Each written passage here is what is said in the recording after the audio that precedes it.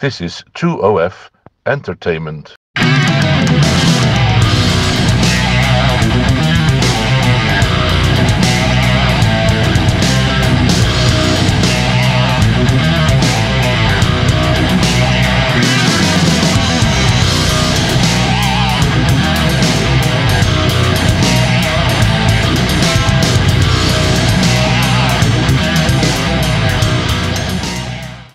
Hi, it's Kipton Lobates here, and today I thought I would talk about the Treasure DAO hack because it illustrates a number of interesting things about smart contracts concerning code is law and concerning testing.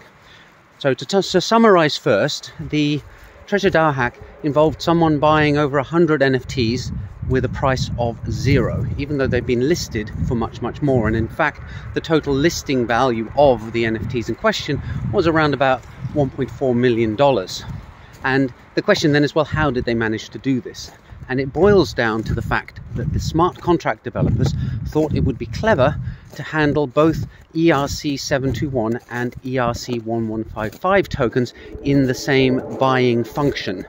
Now, you may remember from my previous video that these are two token standards on the Ethereum network, and ERC-721 is an NFT standard and ERC-1155 is a hybrid NFT and fungible token standard. And as a result, you can have more than one copies of a particular type of token in an ERC-1155. But other than that, they're generally used in the same way that ERC-721s are. And the hack involved the fact that for ERC-1155 tokens, you have to specify a quantity that you want to buy, whereas for ERC-721s, the quantity will always be 0. And this is what tripped up the developers, because developers, when they analyze their code and think, or try to think as testers, often have a problem in that they get localized on individual lines of code and forget the meaning of what has happened in the lines before. So their scope tends to be very narrow, and this is to be expected because development of software is all about focus. And what the attacker did was they noticed that they could put the quantity equal to 0 in the buying function and then try to buy an ERC-721.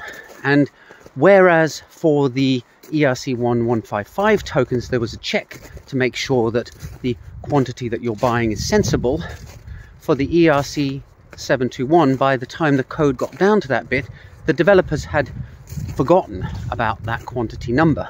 And the price that the buyer had to pay was quantity times the price of an individual item. So if you set quantity to 0, then you have 0 times the price, which comes back at 0. And the contract therefore goes, okay, the price is 0, here's your token, and I expect 0 ETH off you, thank you very much. And as a result, the attacker was able to walk off with 100 NFTs.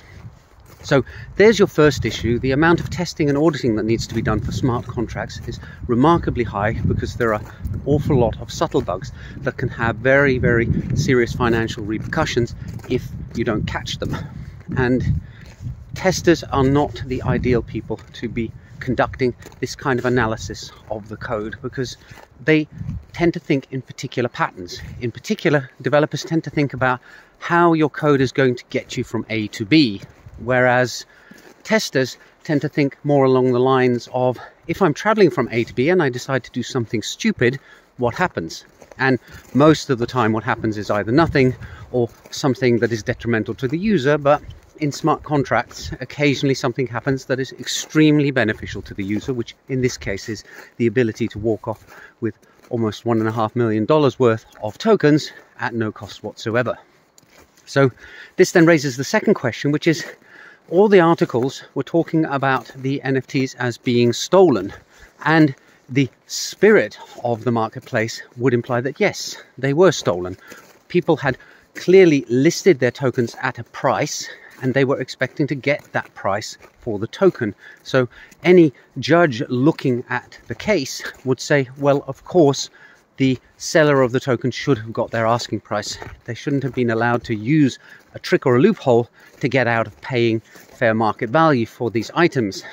But of course, if you stand by code is law, well, the fact is that the inputs to the function were perfectly valid, and there were checks all the way through the code to make sure that certain silly situations could not occur.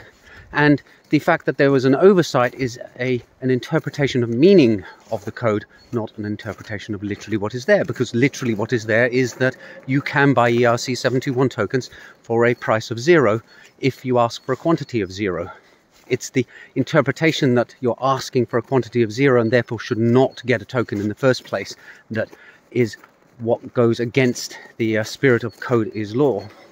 And I happen to side on the side of the meaning is important, not the coding, and it is going to be an ongoing problem in smart contracts because they were initially put forward as a way of avoiding all sorts of requirements for legalistic interpretation and meaning by just stating what it is that you want.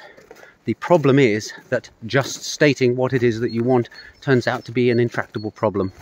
Anyway, that's today's video. Hope you found it interesting and it gave you some food for thought, and I'll see you all in the next video soon. Bye for now.